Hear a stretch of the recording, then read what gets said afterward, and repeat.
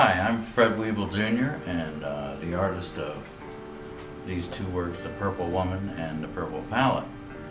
Now, The Purple Woman is kind of a portrait of a person that I knew in Baltimore, and I really liked her artwork, and we used to work on some projects together.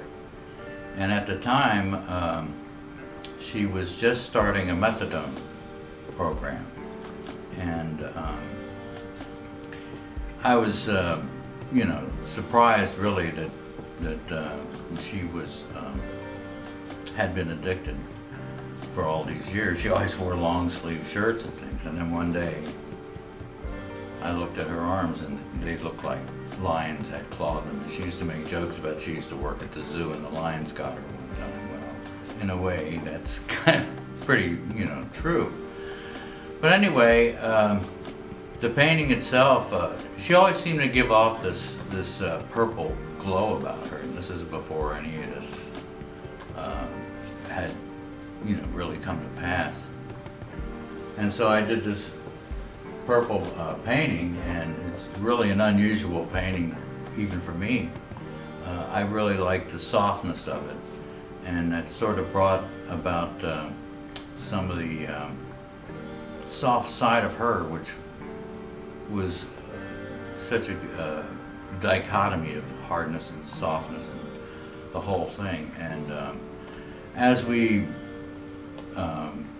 developed our relationship, really, as working artists, she seemed to do more and more with her artwork, and I told her how to, taught her how to make her collages look a lot better for scanning and then printing, and after a while she started, we started making prints and putting her in little shows that I did as well, and that she started doing down in Baltimore, and eventually she caught the attraction of a local gallery, and they did a nice exhibit of her work, and from then on she used her artwork really to bring her about into more of a normal life and bring herself out.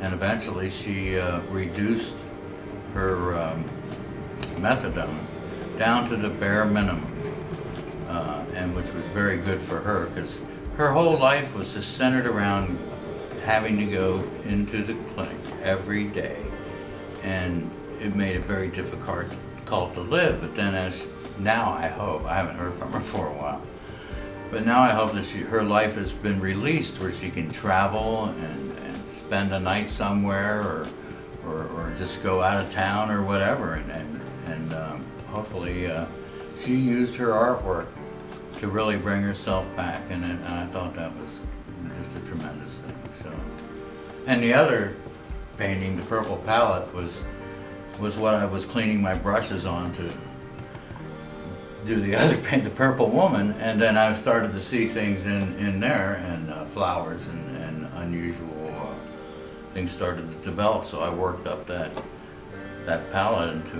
another painting, and it was just sort of related to the whole purple deal, which I like purple anyway. Thank you.